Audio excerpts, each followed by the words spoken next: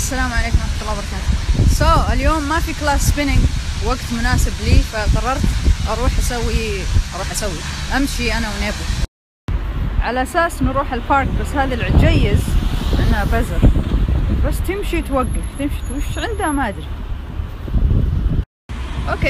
أنا في الجولة هذه اللي قاعد أحاول أوصل البارك وذي البلشة قاعد تبطئ، حأجاوب كم سؤال جاني بالإنجليزي. I will respond in English.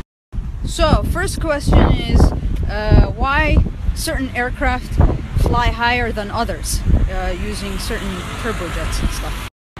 So, for aircraft that travel supersonic, generally you want to fly at very high altitude to try to minimize the loading on the aircraft. Why do you want to do that? Because at higher altitudes the air is thinner, meaning the density is lower. So how does that affect the loading? I'll explain now. The reason why is due to dynamic pressure. First, let me explain dynamic pressure in terms that you can understand on your body. In a very old Snapchat, I asked everybody to put their hand outside a window in a moving car and try to see how their hand reacts. Generally, if this is my hand will start to be pushed back. The feeling I feel is considered dynamic pressure, which is equivalent to 1/2 the density times the velocity squared. I'm going to write that down. So dynamic pressure is denoted as Q. Rho is what denotes density, and V obviously velocity. As you can see, the higher the density, the higher the dynamic pressure, the higher the velocity, the square effect it has on dynamic pressure. As a result, the faster you want to go, the higher altitude you want to try to reduce the dynamic pressure on the aircraft. Okay, second question. Why can't we use jet engines in rockets? The answer to follow. So you can definitely use an air-breathing engine like a turbojet in a rocket, only if it's going to be operating in Earth's atmosphere. So a turbojet, like all air-breathing engines, must have air in order for them to operate and have combustion. So therefore, they cannot work in space.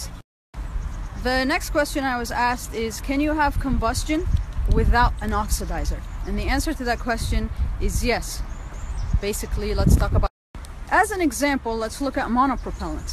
These are the types of propellants, due to their chemical formula, if they pass through a catalyst, decompose and you have combustion. Let's discuss some clever ways where you can use an air-breathing engine to launch a rocket into space. There are some rockets, like the orbital ATK rocket called Pegasus, that launch from an aircraft. It's pretty cool stuff. The concept there is you take off with a normal jetliner and the rocket is underneath the aircraft. Then at some point the rocket drops and then the engine starts.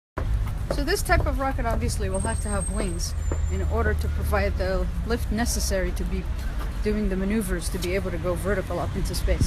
FYI, the Pegasus uses 3 solid rocket motors and an optional 4th stage that is, guess what? Monopropellant. Another important information to share with you, the last launch for the Pegasus was last year on December 15.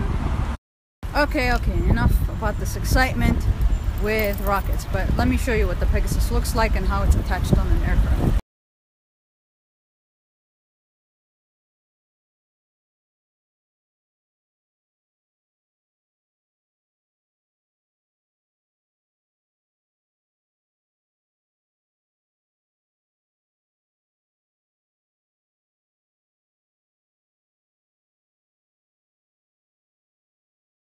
So thank God I found an image of it flying. You need to see the image, the last image I posted, because it shows you need a lifting surface in order to pull that maneuver it's doing.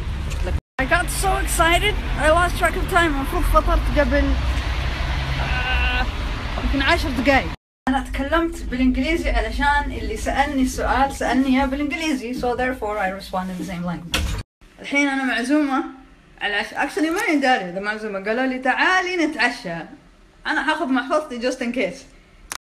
هم حيتعشون, أنا بالنسبة لي فطور, لكني حفرفر من الجوع, بس أكلت تمر وقهوة إلى الآن. أوكي, لا حد يقول ولا أحد. حشرب شوية شوربة قبل ما أروح هذا الفطور عشاء, عشان ماني قادرة أموت. كثير طلبوا مني اني اترجم اللي قلته اليوم بالعربي، خلنا نفطر اول ان شاء الله بعدين اسوي لكم عربي. اذا ما مداني اليوم ان شاء الله بكره اسوي لكم اياه بالعربي باذن الله.